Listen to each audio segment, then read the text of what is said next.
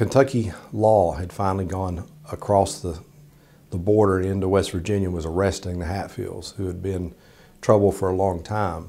And this infuriated them. They had never really been challenged to this extent before. So on New Year's Eve, they have a big party, and a bunch of them get drunk. And they decide, we're not going to stand for this anymore. We're just going to ride over into Kentucky, and we're going to destroy Randolph McCoy.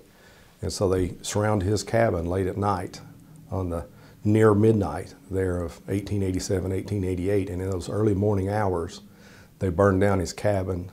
From that point forward, the press across the country gets on the side of the McCoys and starts screaming for justice, and things move quickly to bring the feud to an end. And that propelled our story of what was going on here in the Hatfield McCoy feud into a national audience, and it paints us with this hillbilly image that we sometimes still suffer from today.